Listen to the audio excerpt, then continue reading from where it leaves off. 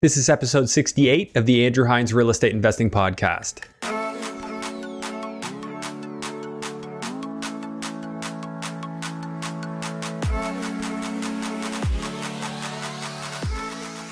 Welcome to episode 68 of the Andrew Hines Real Estate Investing Podcast. Today I have Francois Lanthier on the show, and he is talking to us about investing in Ottawa, Cornwall, Ontario, as well as Moncton, New Brunswick. So he's got his hands into multiple pots.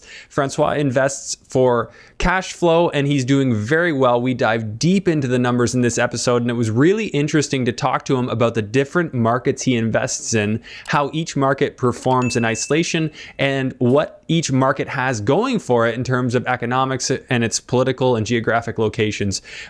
It was a really informative session. I really think that you're going to get a lot out of this. And what I was hoping that you would gain from this episode was really just a way of thinking about picking markets to invest in. I liked that Francois had thought critically about each of his markets and why it made sense to be there, and which ones he planned to be in the long term, and then which ones were more of a shorter term play for him. Quick bit of housekeeping before we get into the episode. If you have not already, I'd really appreciate it if you could head on over to Apple Podcasts and leave me a review and let me know what you think of the show. It just helps it get into more people's hands. And if you think there's somebody that could benefit from listening to this show or this episode, please share it with them. Thank you so much. I really appreciate your continued loyalty to this podcast. Without further ado, please enjoy episode 68 with Francois Lanthier. Hello and welcome to the Andrew Hines Real Estate Investing Podcast. I have Francois Lanthier. I think I said that mostly right, but you can correct me if you'd like. Yeah, that's okay. Yeah, it's hard. It's a hard name. So.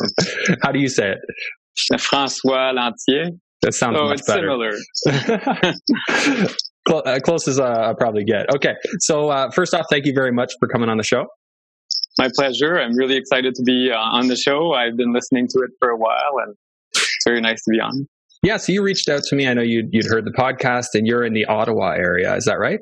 Yes, exactly. Okay, so I've only had one other guest from Ottawa, but why don't you just start off and tell me a little bit about yourself, what you do for work, and what you're doing in real estate. Yes, so it's my wife and I. We're a team.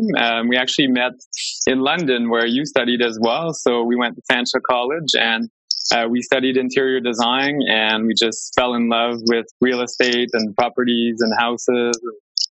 We've been working in that industry off and on, like different capacities. And we built with that an expertise. So my wife is the plumber at home. She can fix toilets and change showers and do really complicated plumbing changes. And I'm not as handy, but she is. And then for real estate, we just have a passion for properties. So for the past 15 years, we've been buying and selling houses. We normally buy the ugly duckling on the streets. We find a house that's kind of overlooked, maybe uncamped, a good candidate for wholesaling usually. And then we move in with the kids and everything, and we all pitch in and fix it. So that's something we've done. And in the past 5 years, we've really ramped up our process. So now we buy multiplexes. So we've bought some duplexes, triplexes, fourplexes, and now we're getting into a lot bigger deals as well. Are these keepers or are these flips? Keepers. So the houses, single family, they were more like what I call slow flips. So I would buy it, live in it for a year or two, and then sell it, and then buy a bigger one, and so on and so forth. But the multifamilies we're keeping. So we like the cash flow. We want to keep that and just keep growing from there. Okay, so you said the houses started 15 years ago. So yes. you guys both just had kind of a bit of a passion for real estate, figured that'd be a good way to make a little bit of extra money, kind of go into the houses, move in, and then sell and move up. Yes, exactly. Because we were looking at properties that sat on the market for a while, the ones that had the beautiful blue tubs and the ones that no one wanted, just in rough condition or something complicated. Like the very first one we bought, like in Ottawa, we get a lot of snow. So the garage was actually underneath with like an incline driveway with no drain. So people were scared by that house. They did not want to buy it. They thought water would come in. Had beautiful blue tub, blue toilets. It was very nice, hot pink everywhere. So we bought it, we fixed it up, and we ended up selling it for a profit. And then we went on from there. We bought other houses from like seniors that were not updating it, things like that. So And you started doing that 15 years ago. So that declined driveway, so the driveway's facing towards your garage. It's one of those basement garages, right? Yeah, exactly. So in southern Ontario, it might work, but in eastern Ontario, where like last winter, we had a mild winter and we had maybe almost 3 meters of snow. That does not work. Not very good. How long ago was that specific example? When did you do that house? 2006. So 14 years ago now. Okay. So you've been at it for a while. And when did you graduate from Fanshawe? 2001. 2001. So yeah, there's a bit of a gap. We were tenants for a while. Quite young. I was 21 back then, and just got married. And then we bought the first house with the babies on the way. And yeah, 2006. That's when we started everything. And then we saw, like my wife was a stay-at-home mom for a while, and living on one income was very difficult. So she had to go back to work, and that's how she got into plumbing and being a sales rep in plumbing. And anyway, it was a different adventure. Oh, so she's a plumber by trade, your wife? No, she's not a plumber by trade. She sold plumbing fixtures, but she learned a lot from the plumbers. So now when she goes into a place, she can assess the plumbing. Like she knows what to look for, and plumbing stacks and all that. It's her expertise. So is this your full-time gig? Like you guys just flip houses and BRRRR properties, or are you doing interior design as a business as well? Like what are you doing for active income? So active income, I actually work for a retirement home. And again, it's kind of strategic. So I hear about a lot of off-market properties. Some future residents move in to these beautiful places we can see in the back here. So beautiful new apartments, and they have to sell their houses and they need help. Often there's a bit of a time crunch. They need to get out quickly. Their health is declining, or they just need assistance. So that's my daytime job. And my wife is a facilities manager. So she looks after a big cultural center, a French cultural center in Ottawa. So she looks after all the infrastructure and all that. And then as a sideline, we buy properties. But it's not really flips now. It's more the multifamilies, joint venture. Yeah, we're also buying in New Brunswick and different places. Yeah, you mentioned that to me before, and I was interested in that. And we're going to dig in a little bit deeper. But, I'd like to get into this psychology of why people choose real estate investing. And I haven't really dug into that in a little while. But you said that you were in a position where your wife was working was staying at home and you were working, and that wasn't quite enough. Was there sort of like a breaking point? Okay, that's it. We got to figure something else out. Yes. Yeah, there was. So I had a kind of a sad incident. My father had Lou Gehrig's disease, and we wanted to help as well. So on top of all the financial kind of distress, well, not distress, we were doing okay. We're trying to put money away for retirement at some point. That's all gone now. It's all in properties and cash flowing. So, but my father, again, was dying, very ill, and I couldn't take it anymore. And then my wife was at home, and then the kids, and then daycare costs so much. Ends up costing as much as a job. She'd need to get a really high paying job to cover for daycare for 2 kids. And so, that's, trying to remember, about almost 10 years ago that happened. So she took on a job working from home, and the kids started going to school. So that kind of helped. And then that job was actually for a faucet and toilet manufacturer. And that's how she got into that whole plumbing business. And that really helped us grow. Like we got good deals on products, and it helped us with some of our fixes and flips. It's interesting. You've mentioned 2 angles already. You have an angle on hearing about off-market deals working in the retirement home, and she's got an angle on getting discount materials because of her business. And I find that a lot of investors had some sort of an angle, and the ones that didn't went to meetup groups and met other people that had angles and learned about it from them. So it's nice to see that you were able to make that work. But just on the note of that kind of like psychological breaking point, because I think I can in a way relate to that. Like when I got into real estate investing, but I had never really worked a full-time job as a career. Lucky. I did briefly. I taught at Western for 2 years, and then actually I went back and taught 1 more year. But other than that, it was just summer jobs and part-time jobs in high school and whatever.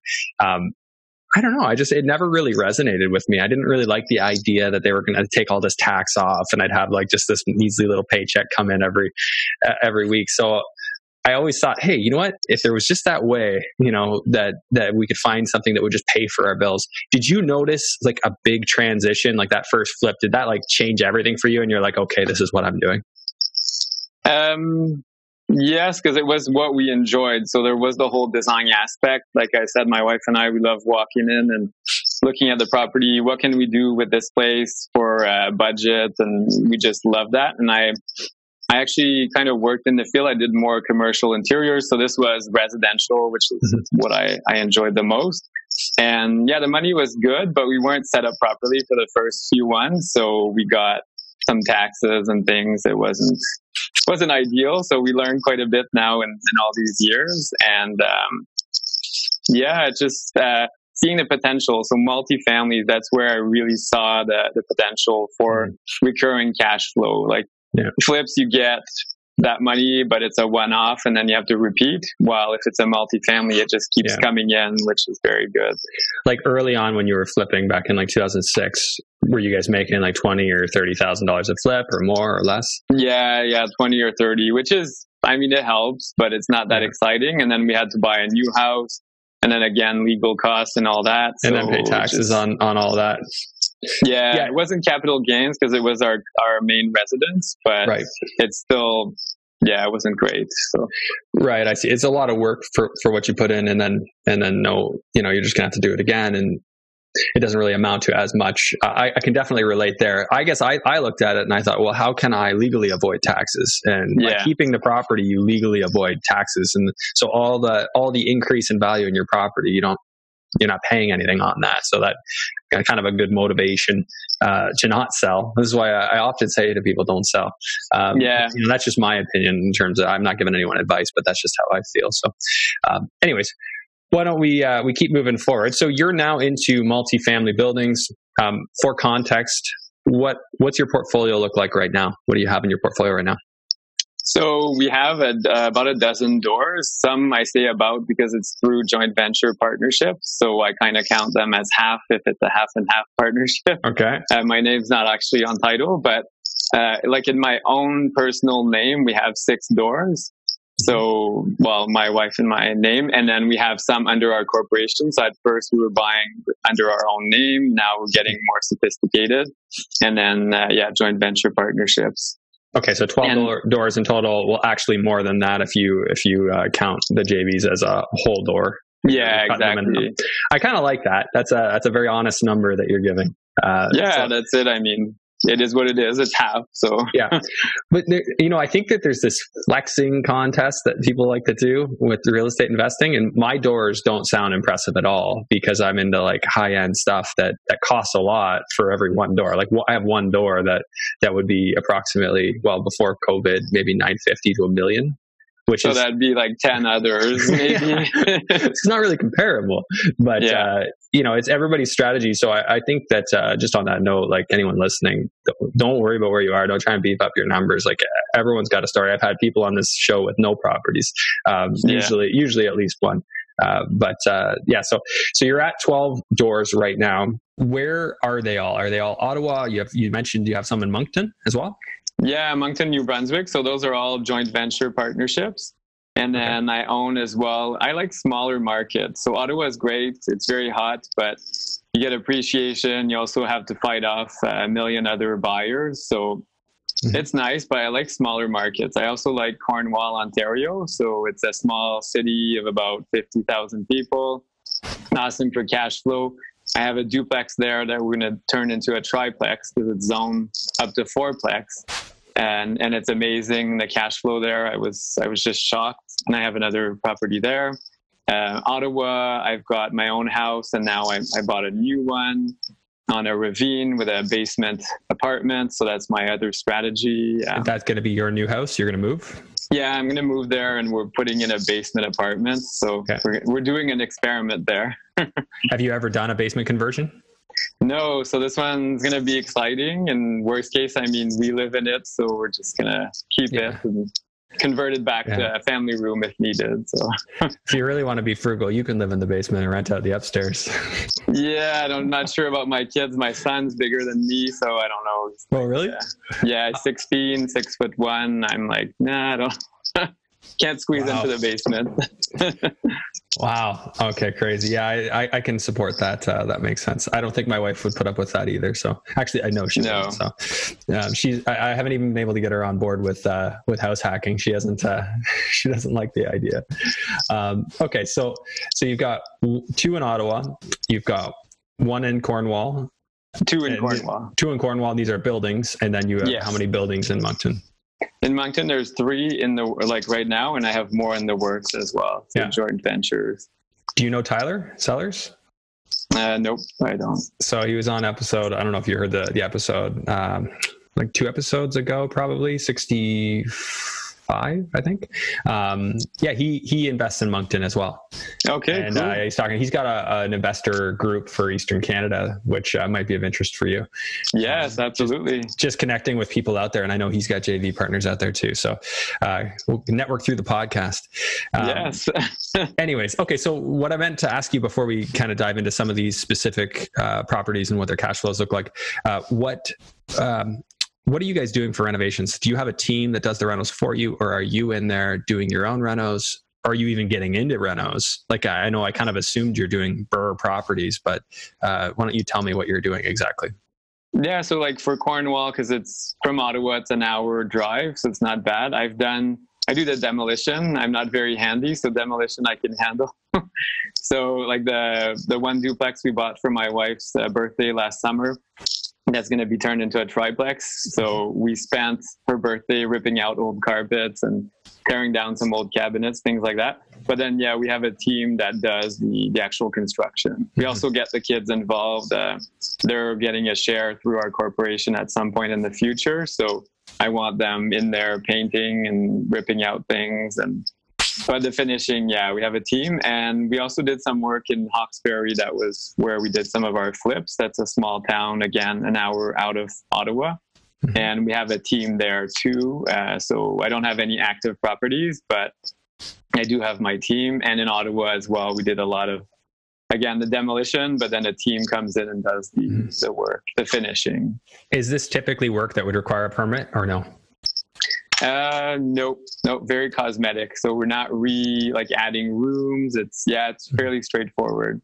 There's a kitchen, we remove it, put in a new kitchen. And are you going back and refinancing with the bank? Like, say you buy a property, what's your strategy? Like today, if you're looking at a new deal, what's the strategy? I know people love the BRRRR and refinancing right away, but because I do secondary markets, the appreciation is not quite the same. I know you can force appreciation and all that, but no, I'm not refinancing right away. Usually it's more a year or 2 later. Okay, so where were the down payments coming from? Just money you saved up from work, or were you from other refinances that were a few years back? Yeah, other refinances, lines of credit. I have one a property I love. It's a readvanceable mortgage. So there's a line of credit in it. And there's a second one as well attached to it. So I use that house to finance other projects, and I just make sure my cash flow covers all those costs. Good point. Okay, I'm gonna just expand on that for a second. So for anyone who's not familiar with that, like a readvanceable mortgage basically just means as you pay down every month, you would likely have a line of credit in behind your mortgage, and if you pay off $1,000 on your mortgage, you now have another $1,000 available on your line of credit. If you can get these, and there are implications, so speak with your mortgage broker, and I'm absolutely not giving advice, but this is my philosophy. If you can get them, it's well worth it, because like on one of my properties right now that the interest rates have dropped, I'm paying off like $1,500 a month on that line of credit. That's a good chunk of money to have access to. Like, say something goes wrong, it's a good contingency fund. The only thing is I'm not completely sure is if the bank could ever lock it down if they choose.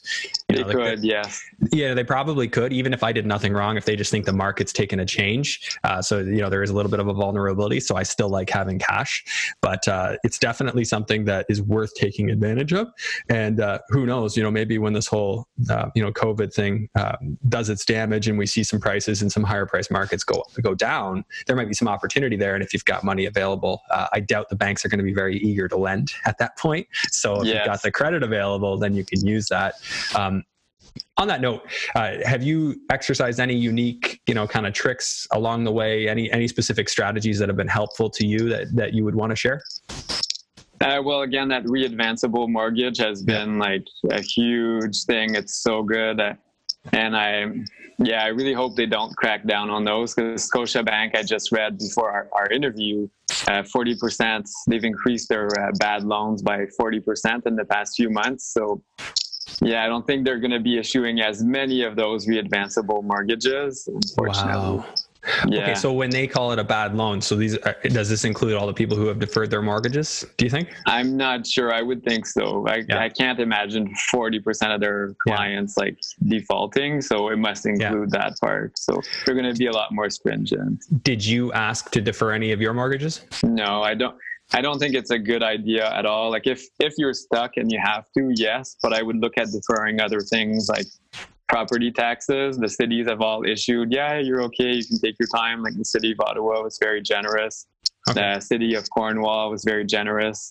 Moncton, I didn't check, but again, every city's been very good at deferring those parts. So that mortgage would be the last item for me to defer. So that'll be an interesting one, because the cities are probably down on their revenue a lot right now. Yes. And I don't believe cities have the ability to borrow. I believe that's, so if they're not collecting, law, I think, provincially that they have to pass to allow for it. We should have that that law federally and provincially for our federal and provincial government too, not to get political. So, I mean, I was wondering about that too, with the property taxes, because I could definitely see like it would be years before they would ever, I would think, I don't know this for sure because I haven't tried it or pushed my luck, but I think it would be years before you get a tax sale, before they would force to sell your property. It'd be quite a while. You'd have plenty of time, and given the circumstance, I think that'd probably be easier to get away with. But just curious about your thoughts. Why wouldn't it be a good idea to go and ask the bank for, the ability to defer your mortgage 6 months? Well, I've spoken, I have my own meetup group as well in Ottawa, and I work with the Right Club in Burlington up your way as well. So I'm friends with one of the co-founders. He's one of my mentors.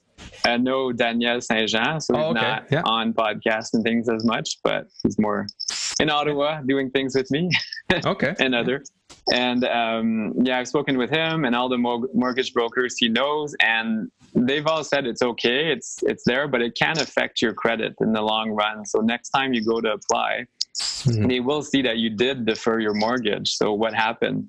Were you laid off from work? So I find it might affect your ability to borrow in the future, and I don't want that. I'd rather avoid it and defer property taxes or other items. So. Yeah, and realistically, it's not. And the cost is insane.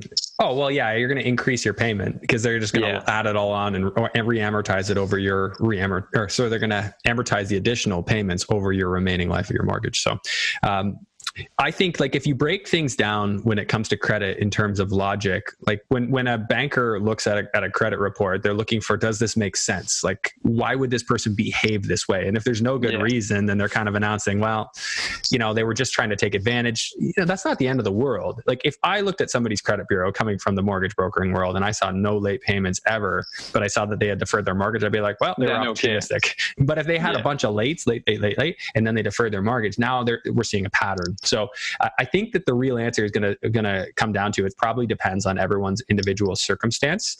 If you're really squeaky clean credit wise, again, not giving advice, always speak with your professionals and do that before you make any decisions. But I would think that it comes down to a lot more what your behavior looks like. So. And I've been fortunate. All my tenants have paid everything. I reached out to them. Everybody's good. I even sent them a little gift card. I know times are tough.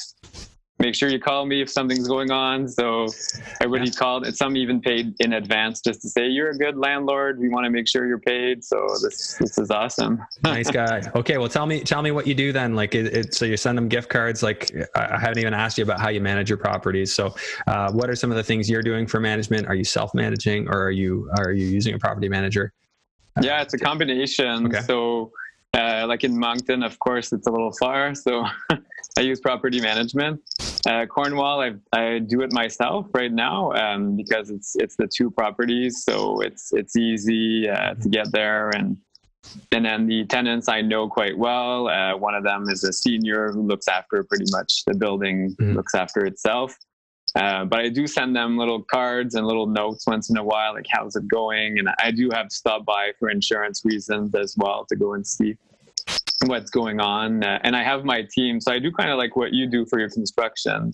So if they have pest control, I know who to call. If there's a plumber, I can send my wife or I can send a plumber depending on her schedule.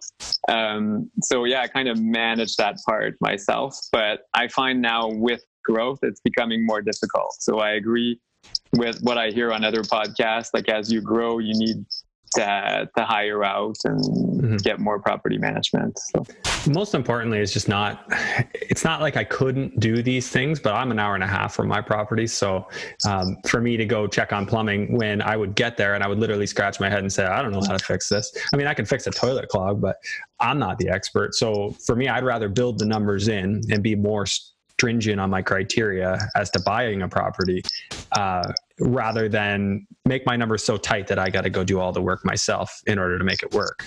That's sort of how I started out, but eventually as you go, like you can find ways of delegating that stuff, I think. Absolutely. And that's like, my numbers are good enough. I could have property management. It's just, something I'm actually considering, because I had a call last week. I'm like, well, I don't know if I want to drive to Cornwall anymore. So I heard some good things about Cornwall. I know Mark Loeffler used to invest up there. He was on the show, talked about that a little bit. Tell me a little bit about what your numbers look like up there. Yeah, so properties are very cheap. Like the first duplex I bought there in 2016, I paid $117,000. So it's very inexpensive, but rents are very good as well. So, that one, the rents weren't so great, so it was underperforming. That's why the price was low. They were 2 one-bedroom units, and they were rented out for like, one was $500 a month and the other one $475. That low? Yeah, that was super cheap. So anyway, the first tenants on the second floor left, and then I was able to re-rent it for more. So it's not a huge deal, but this property, I was able to get that re-advanceable mortgage on it and the line of credit. So I see it as a bit of a cash cow. I tell everybody, it's awesome. So, well, if you think about the fact that you have $975 in rent when you bought it, does that sound right between the two units? Yeah. So, and you paid $117. Yes, so, $110 actually. They were asking $117. I paid $110. Sorry. Yeah, so I mean, a lot of people talk about the 1% rule. You're almost there. You're not quite there, but you're at 88% or 0.88%. Sorry, so that's still actually like quite good, even though it sounds low because you're buying at such a low price point. What's your rent now? Now I have $600 and $550, so I'm at about 1% rule now. Yeah, now you're just over 1%. Yeah, just a bit over. So. Yeah. Okay. Did you have to put any money into that? I put in a little vinyl shed in the backyard, and the tenant on the first floor wanted to redecorate, so I bought him some paint. That's about it. I changed the toilet. Okay, so it's very effectively nice. Just maintenance, not nothing. Yeah, nothing, no renovations. Crazy. It was very good. Like, it was the previous owner fixed it all up, and it was a great deal. Okay, so let's just break down your numbers on that deal to kind of see where you're looking. So you're at $1150 on rent. What do your taxes look like on that property? Again, Cornwall is a deal. Taxes are super low. I think it's about $1,500 a year. So $1,500 a year, yeah, that's not bad. And insurance on something like that, are you around 1,000 or 1,100? Yeah, about 1,200, I think. 1,150. Yeah. So maintenance, I mean, on something that cheap, I would probably figure about 10% maintenance at least. Just, yeah, that might not even cover it. In fact, it might even be a bit more, like 15%. Yeah, they say more like $40 a door in Cornwall, 40 to 60. It's more like a flat fee instead of a percentage, because rents are so low that 10% is kind of ridiculous. So 60 times 2 doors times 12 months would equate to 1,440. And if I go at 10%, that's 1,380. So maybe if you wanted to be really conservative in that area, you might even say like 12% maintenance or something like that. Then that would be I think so. Even more. Management wise, you're doing it yourself. So we'll just leave that empty. Do you have to do any lawn cutting, snow removal, garbage removal? No, the tenant on the first floor, it's part of the agreement. He gets to use the basement in exchange for cutting the lawn and doing the snow removal. And surprisingly enough, in Cornwall, it snows way less than in Ottawa for some reason. I think it's because of the St. Lawrence Seaway, and it's just doesn't snow very much out there. Like it does, but a lot less than here. So, do you have any utilities that you pay there? No, they pay all their own. And there's no common utilities. There's no septic tank. Are you on city sewer? Yeah, city sewer. It's right in the city. It's downtown. With a basement. I do have to pay water. You have to pay water? Oh, you do have to pay water. Okay. So. Yes, that I do pay. So. All right. So you pay water. What's that work out to be? For both units for the year, I think it's about 1,200. Okay, so 1,200 for that. Any other costs that you pay there? So it's insurance, the mortgage, utilities. That's about it. Okay, property management. Well, you do your own management. Yeah, that's it. But I could. Yeah. So if we wanted to calculate a cap rate, for those of you not familiar with that, dig back into the earlier episodes. So if we wanted to calculate a cap rate, that's about 7.5%. So not too shabby. So on 110,000 investment, if you're getting a mortgage at 80%, that would have been 88,000. 30 years. Were you about 3.5% or 3.3 and change? 2.39. Wow, got a good deal. Yeah, so it's dirt cheap, and it's readvanceable, and there's a line of credit, and there's another unsecured. There's like three. Anyway, it's crazy. I love that. Okay, so you got. I'm seeing here $344 a month cash flow on something that you had total investment, paying Ontario Land Transfer and a 20% down payment, and I figured legal fees at about $1,700. Your return on investment on that is 43%. Yeah. And you didn't even have to do a BRRRR. No, that's it. And it's a super low, like very low investment. I have another example if you want as well. It's a bit more expensive, but sure, the rents are much higher. Again, in Cornwall, so it's a much bigger property.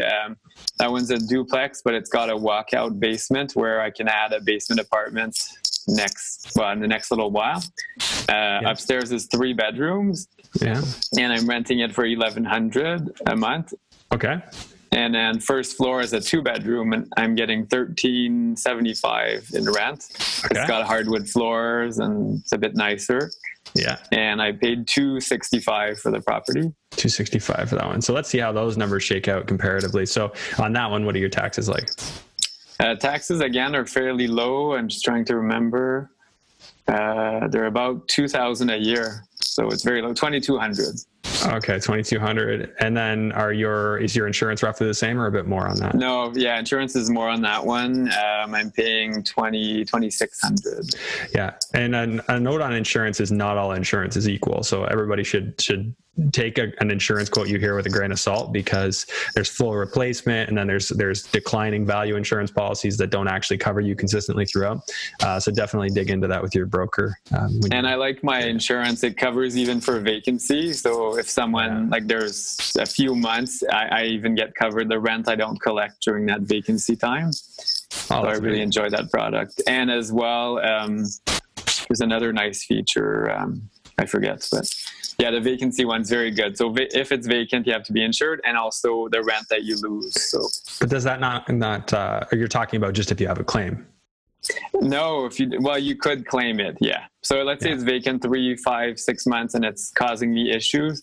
Yeah. I could claim the rent I'm not getting. So.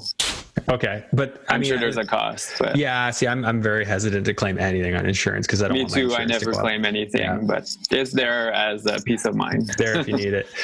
Okay, so you don't have management on that one either. Maintenance, I have a much higher number at 12%, so I could just dumb that down a bit.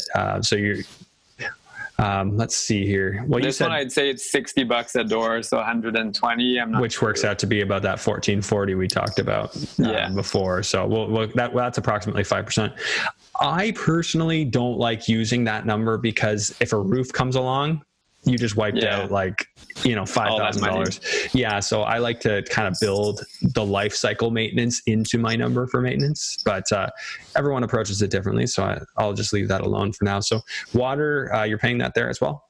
Yes, so this one's higher, it's bigger, and there's families living in there, so I'd say it's closer to $1,800 a year for water. Mm-hmm. Okay. And any snow removal, garbage, lawn care, anything like that? No, the tenants do it as part of their lease. Okay, so this one I am seeing a higher cap rate. It looks like you have a cap rate of about 8.16% at a 265 purchase price. If you did an 80% mortgage, 30-year amortization, 2.39 again, or different? Yeah, this one I'm higher. I'm at 3.10. So I should refinance, but anyway. That one has some bigger cash flow though. So I'm seeing cash flow for you here of $898. Yeah, that's it. So keeping in mind that this number lies to us a little bit because life cycle maintenance isn't really being captured in that maintenance there.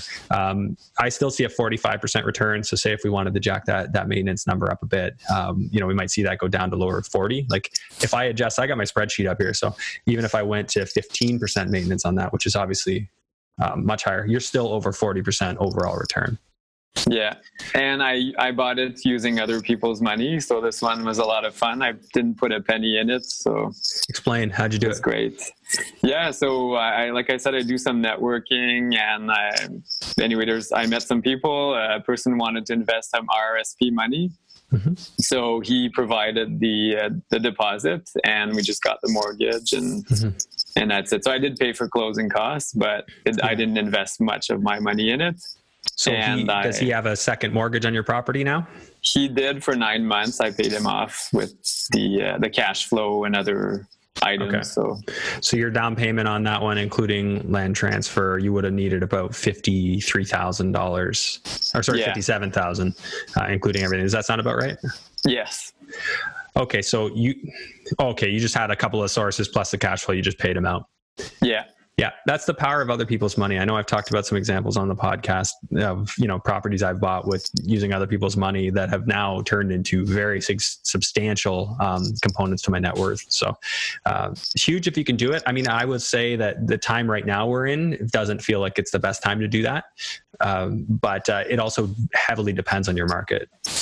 And that's why I've moved on to joint ventures, because I find people are more willing to invest right now as a partner, less as a lender, but they can be the money partner. So I found a lot of openings for that.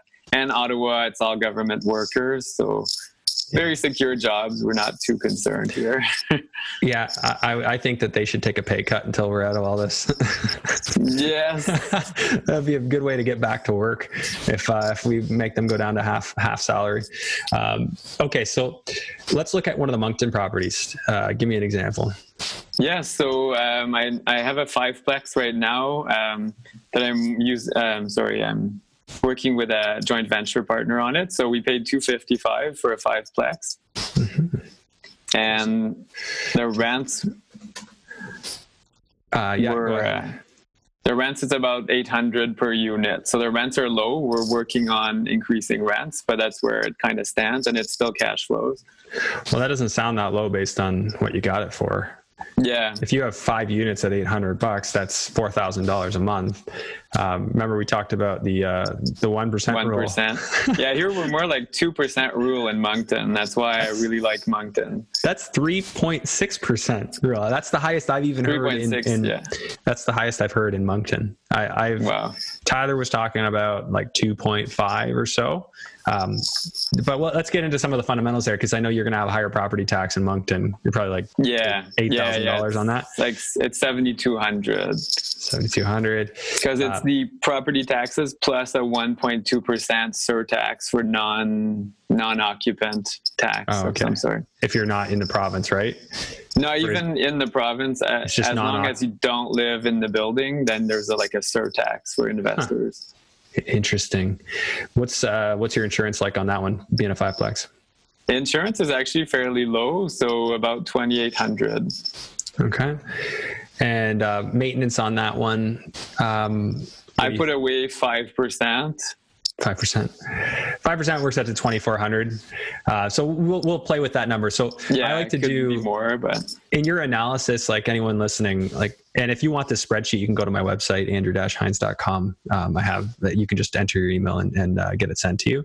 But I like to perform sensitivity on numbers. Like I don't like, because numbers can lie, right? So, practice what if. Well, what things are likely to change if anything's going to change? Is it likely that my utilities double next year? No. But is it likely that they go up by say 20%? Yeah, that can happen. Taxes usually go up by 3% a year. We don't have a guarantee on the number, but maintenance, it's like, okay, well, what happens if I get a furnace one year, a roof the next year, a sewer backup the next year? Now all of a sudden my 5% maintenance number doesn't look quite as good.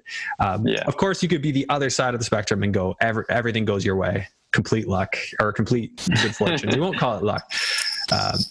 Okay, so let's keep going through these numbers. Management, what are you paying there for management? So I have a special price because I'm part of a mentoring group. I get 7% for property management. So including re-renting? Yes. And does it include anything else, or it's just collecting rents and dealing with tenants and re-renting?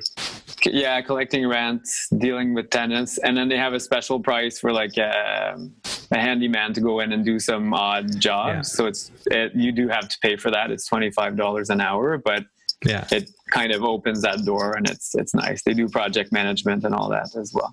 Right, and that's where that maintenance figure comes in, right? So you got to think. So at 5%, that's $2,400 a year across 5 units. How much do you have available per door per year? I like to think of it like this: if you had to repaint a unit in that building, that would eat up most of that. By the time you clean it out and paint that unit, you could spend $2,400 on one unit. Yeah. I mean, that'd be a little bit, it depends on how big they are, right? I've paid, $2,600 for a small 1,100 square foot house, with an unfinished basement, to have it repainted. So you can definitely spend money on paint, because paint itself is expensive, and then you've got the labor as well. So just something to keep in mind. Okay. Sure. Are you paying water there? Water, yes, but it's water. It's very low. The rate, it's not like in Ontario. It's much cheaper. So I'd say it's about 1,200. I don't have the number handy, but. Okay. Are you paying other utilities? No. So there's a coin-op laundry, but it self-finances and pays for the lights in the halls and stuff. It kind of cancels itself out. So. Okay. And then they have separate meters for gas, or they have electric heat out there, right? Electric, but this one doesn't have gas, but another property I have there does have gas furnace. So. Is that becoming more common to find gas in New Brunswick now? Yeah, one thing that's happening more too, they're going with propane, which is very odd. Here, people were getting rid of oil and propane. Now they're going back to propane because it's cheaper than natural gas out there. So it's cheaper out there? Yeah. Oh, wow. People are converting back, which is counterintuitive for us here. But anyway. Yeah. Well, I mean, if you have both options, I've seen that a lot in cottage country here. People, because they don't have natural gas service available on certain roads, they just have a giant propane tank outside their house. Whatever you got to do to get heat. Okay. Any other costs on that building? So there's the property management, insurance, the mortgage, property taxes. What about snow, grass, garbage? Yeah, snow, grass, garbage. So another $1,000 a year. Not garbage. We pay as part of the property taxes.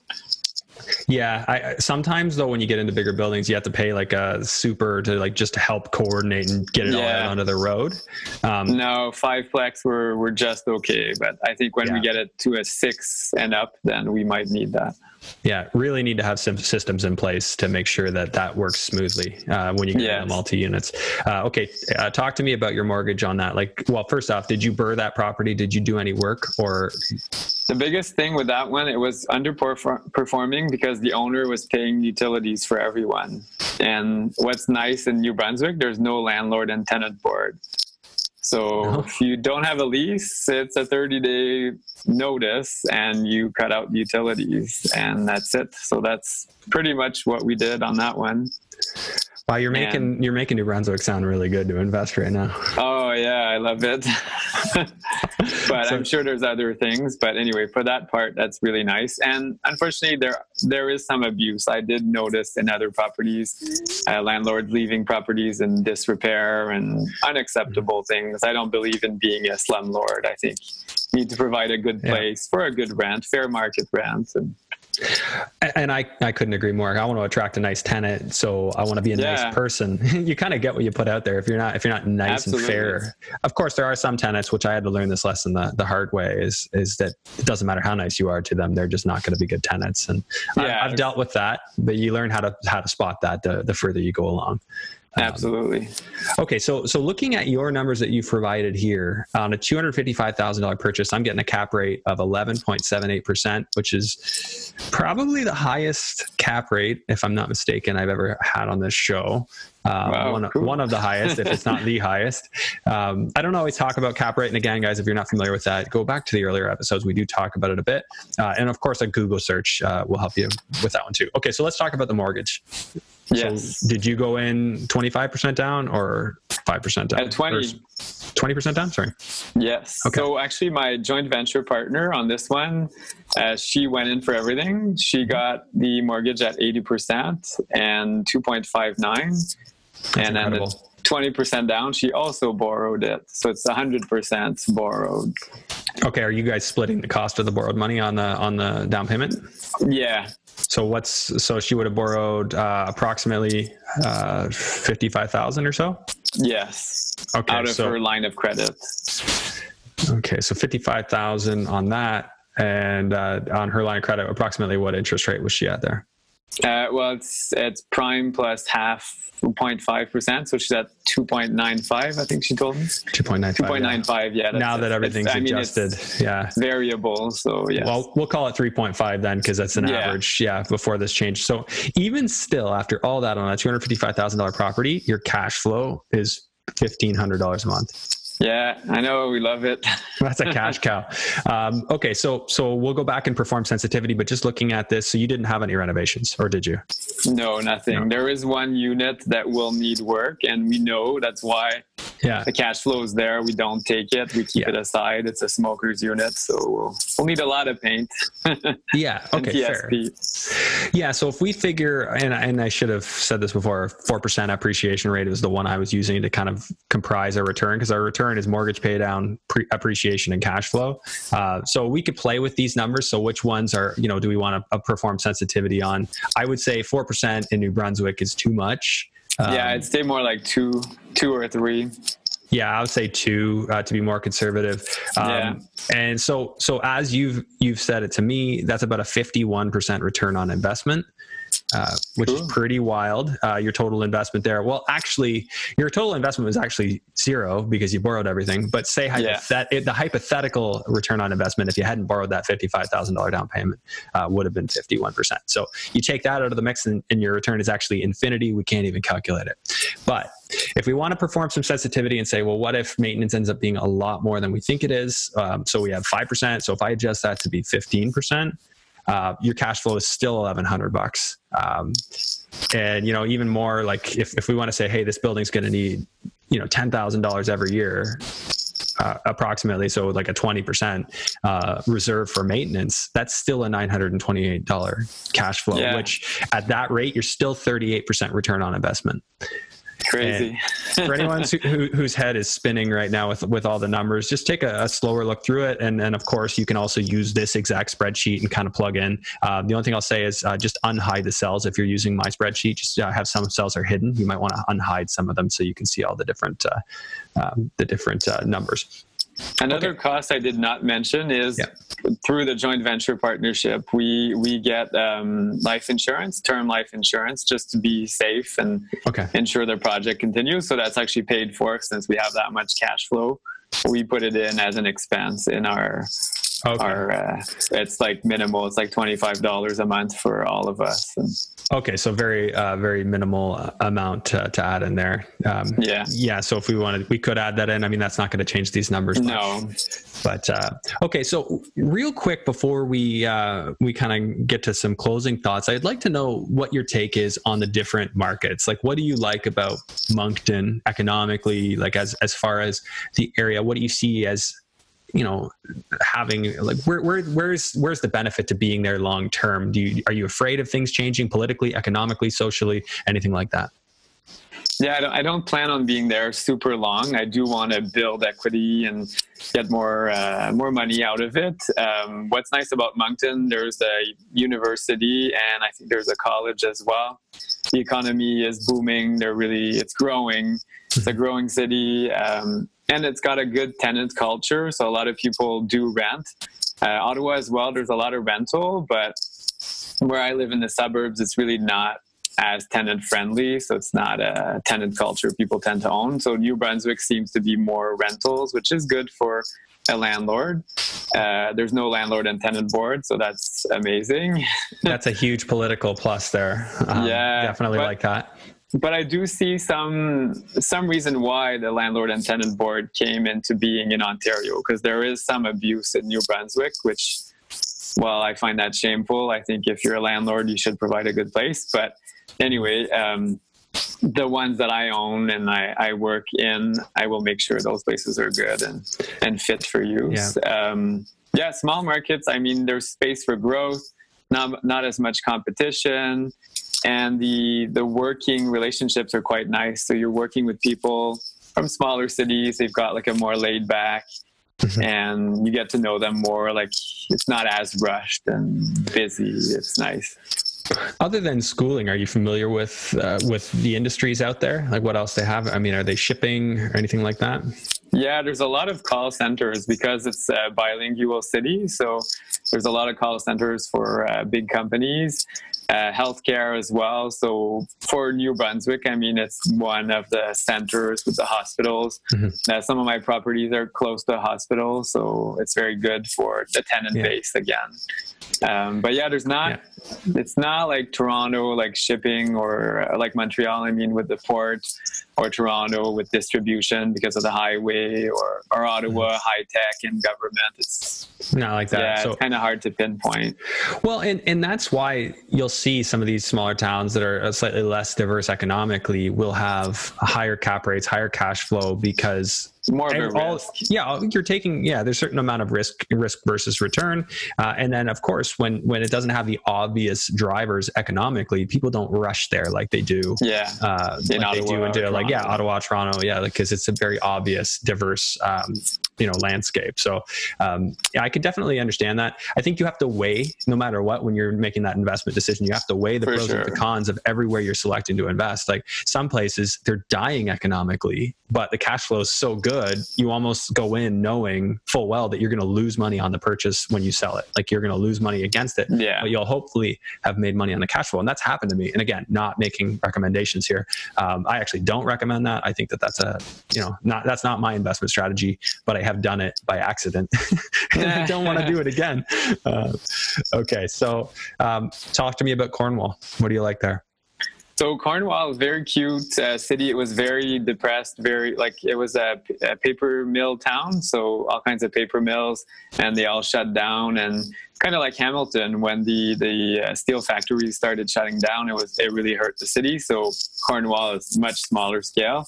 When that big employer shut down, then they had some trouble, and it was very poor. But it's right on the 401 American border, Quebec border. So it's in a really strategic triangle, and people don't know it very much, but Cornwall is very bilingual as well. So there's tons of call centers, and it's now Walmart. It's the biggest distribution center, I think, in Eastern Canada for Walmart.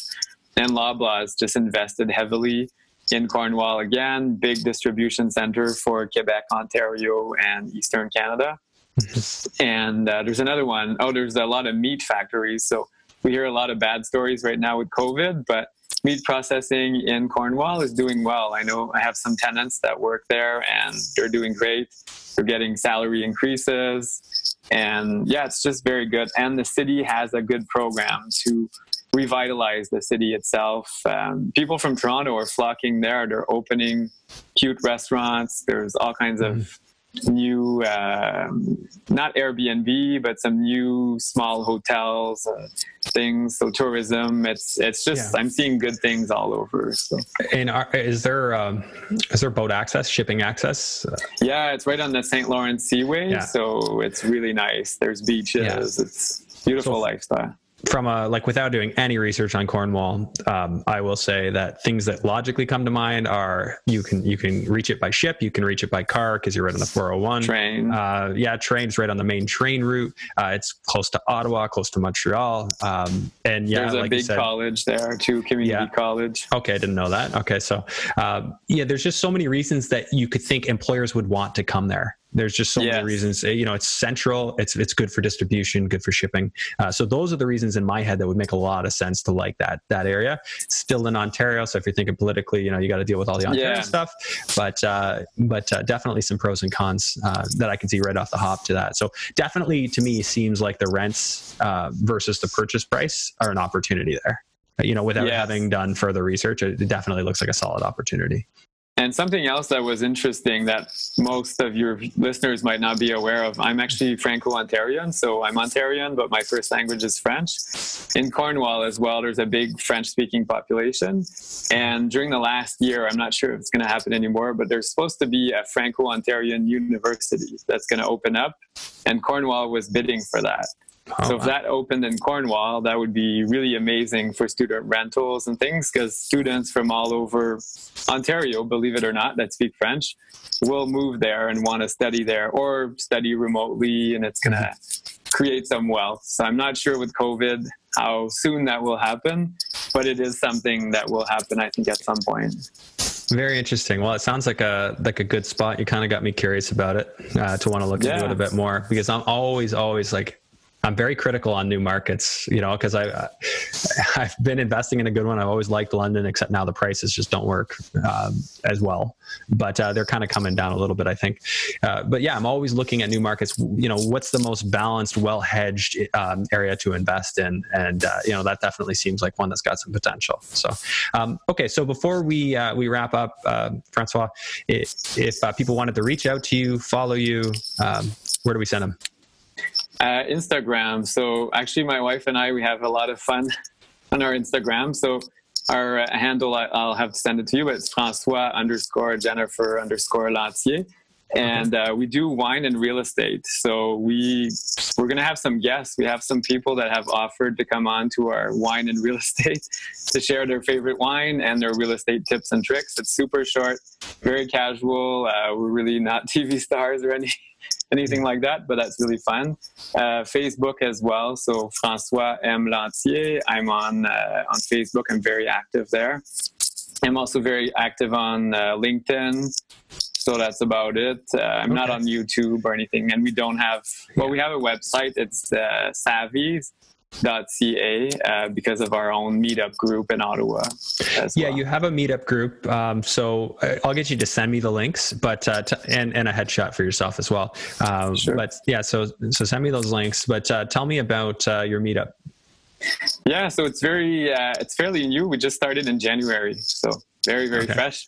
We had 3 meetings, but we had some high-profile guests like Mel and Dave Dupree. So that was really fun. And then the Right Club is partnering up with us and helping us build awareness around the Ottawa meetup.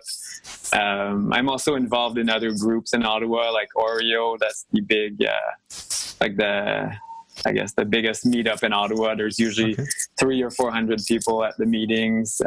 But my own little meetup, we're about 50 to 60 people. We do virtual events right now. It's It's a lot of fun and a lot of 50 to 60 sharing. is great. That's doing well. Well, that's your virtual, right?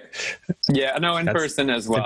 That's fantastic for your first few. I think it took us a while to get to 60. Yeah, you're doing really well. But it sounds like you're doing the right things and you're connecting with the right people. So anyone up Ottawa way, well, definitely reach out to Francois, and hopefully they can come to your meetup as well when they resume. Right? I'm a firm believer. I'm a firm believer in no new normal. I like shaking people's hands and I like dealing with people, and I'm not ready to give up that on Canada. And I don't agree with that notion. I think that we need to fight for our right to continue to be a community and to continue to network with fellow investors. So I'm looking forward to that, and I know we'll get back to that. So. Thank you very much for coming on the show, Francois. Any parting wisdom that you would like to share with our listeners and viewers? So the biggest thing in real estate I find is taking action. I know a lot of people say it, but just do it. Just do it. Analysis paralysis and all that will really kill you. You have to be active. Try things, try small things, but get out of your comfort zone. And like this is really out of my comfort zone. But just do it and it's good. Question for you. Now, when you say take action, are you suggesting that you think it is a good idea to be buying property right now, or are you saying take action? Okay. Would you be buying in Ottawa? Would you be buying? Oh, yeah. Okay. What are you looking for if you're buying a deal now? Right now, well, less competition, so that's nice. Instead of 40 offers, we'll have 20 or 10 on the same property. So, but yeah, I'm looking at multiplexes, so small, like 3 to 6 units, or houses on the ravines to build in basement suites. That's something I'm looking at in Ottawa. The whole bungalow, putting in a basement suite, that's kind of being done by others. So I'm changing it up. I'm going to do bigger houses with a basement apartment. Yeah. Got to find your niche. Got to find your niche. No, I like that. I'm a big believer in that too. Having a niche is huge for really carving out massive profits. Sure, you can join in and get like marginal profits, but if you want to get massive profits, get creative. Exactly. But be creative once you know what you're doing. Once you got a good base. Yeah. So partner with someone. That's why joint ventures and all that. Yeah, absolutely. Not that we're giving advice here, but no. But okay, Francois, thank you so much. Really appreciate it, and I'll look forward to getting updates from you and seeing how you're doing. Thanks for watching today's episode. Just a friendly reminder to please rate and review this podcast on iTunes. If you're watching on YouTube, make sure that you smash the like and subscribe and notification bell. And also leave a comment. And hey, while you're at it, why not share this episode with somebody you think it could help? It helps this podcast grow, and I would really appreciate it. Thanks again. We'll see you on the next episode.